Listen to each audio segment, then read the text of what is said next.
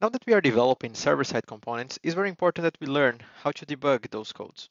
And perform this operation using the SAP HANA Web-based Development Workbench is very easy. You just need to configure your environment for that. So this time, we are going to use in the HANA Studio only to access the HANA configurations. And if you double-click on your system, you will see on the Configuration tab, here you can find inside the XS Engine group an option called Debugger, right there. And all you need to do is enable this feature. In my case, it's already enabled.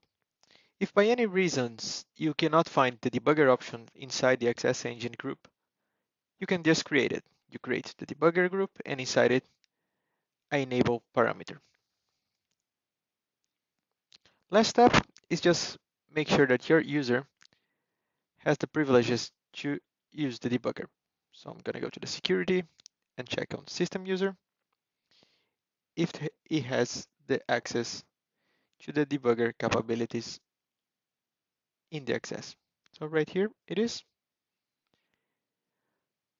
With both these settings, we can go back to the SAP HANA Web-based Development Workbench and debug our server-side JavaScript.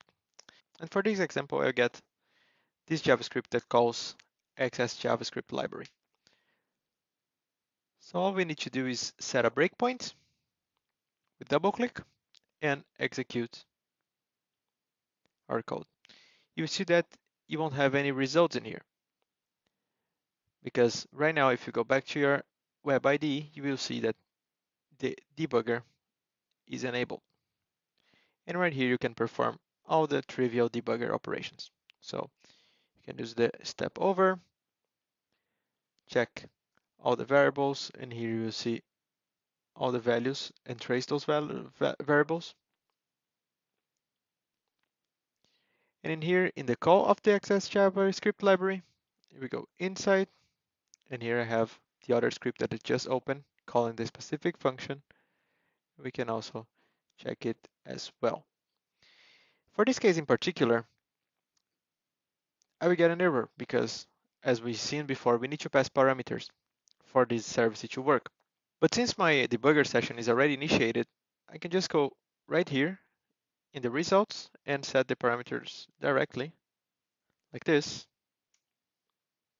Oops, like this. Yeah. And you will see that it's also waiting for the debugger to proceed. And if we go back in the debugger, it is right there. And this time, of course, I will have the BP type and the top as parameter.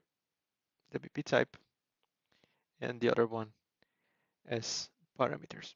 So I can just resume, and at this time we'll have the results. So it's very simple to debug your server-side JavaScript using the Web-based Development Workbench.